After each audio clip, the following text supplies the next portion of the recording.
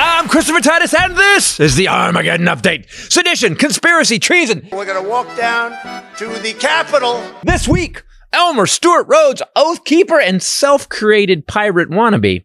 Oh yeah, Elmer shot his own eye out. Shh. Be very, very quiet. I'm hunting my own eyeball.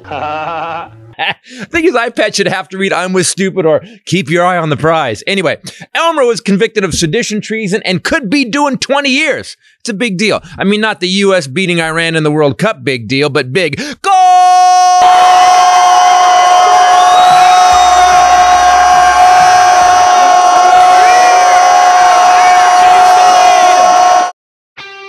Let me ask you something.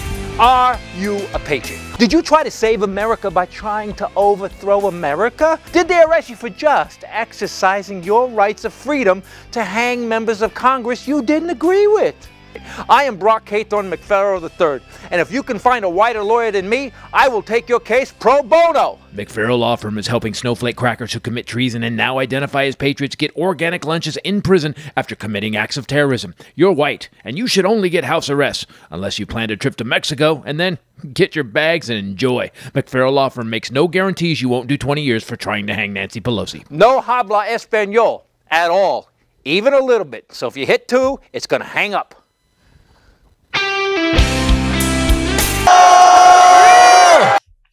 Elmer was convicted of sedition and is the first conviction of sedition and conspiracy since these Muslims tried to end America by plotting to bomb New York City landmarks 30 years ago. Sheikh Omar Abdel Rahman and 9 followers were convicted of seditious conspiracy in a plot to blow up the United Nations, the FBI building, and 2 tunnels and a bridge linking New York and New Jersey. Yeah, they tried to end democracy and screw up New York traffic even worse. I'm not sure how they avoided the death penalty.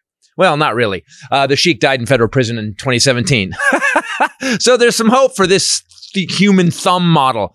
Elmer Stuart Rhodes is a clown, a Q-believing conspiracy theorist who actually said, "Go armed at all times as free men and women and be ready to do sudden battle anywhere, anytime, and with utter recklessness. That is the price of freedom."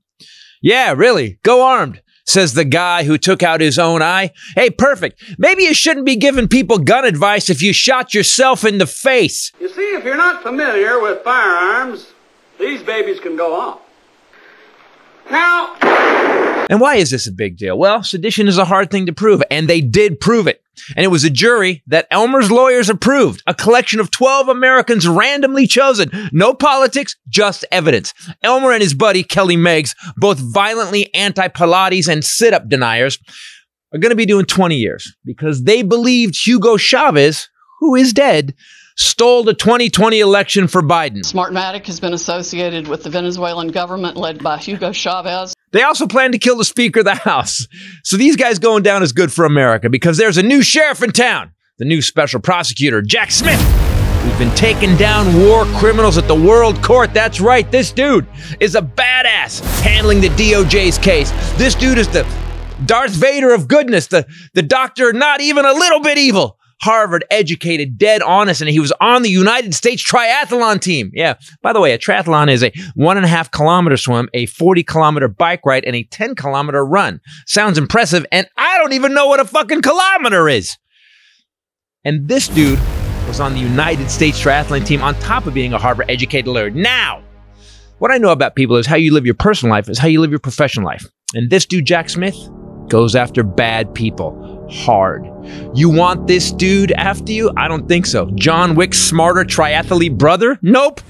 In 2010, Lanny Brewer, the Assistant Attorney General of the Justice Department's Criminal Division, recruited Jack Smith to run the Public Integrity Section. Now, what they do is they investigate politicians and other public figures on corruption. And when asked, Mr. Smith told a reporter at that time that he saw his job as one that served the people because the people pay their taxes, they follow the rules, and they expect their public officials to do the same thing.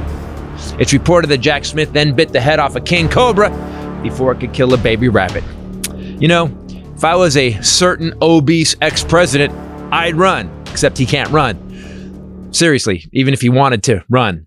But Jack can. So see Jack run. See Jack catch a fat man. See that fat man get convicted like his buddies.